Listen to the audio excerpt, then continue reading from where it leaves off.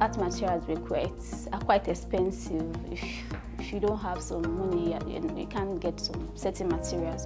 But this fabric were just lying around, so I started using them to create jewelries. From there, I was also doing drawing. From there, I just questioned myself that I could push what I was doing further.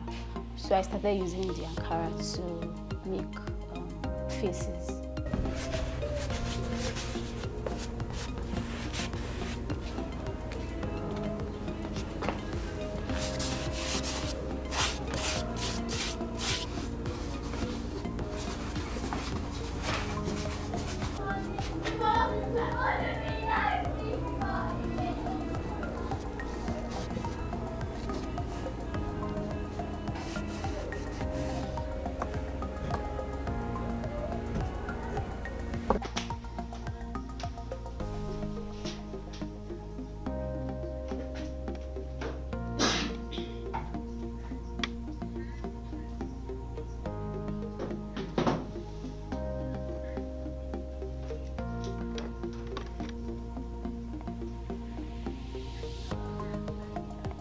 The fabric makes my work unique because it's an identifier. When you see it, it pulls you in.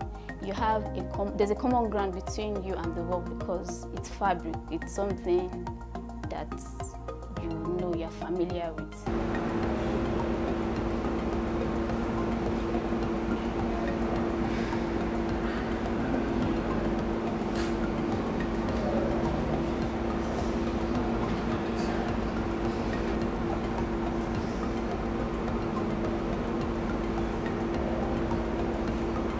At first, when you look at it, you don't see that it's discarded fabrics. But as soon as you come closer, you see that it's different colors, shapes from different types of discarded fabric that she's using. So that's one thing that stands out for them also. It's mind-blowing how somebody can take waste and create and make something out of it. Sometimes these tailors are likely to just burn them or throw them into the running waters.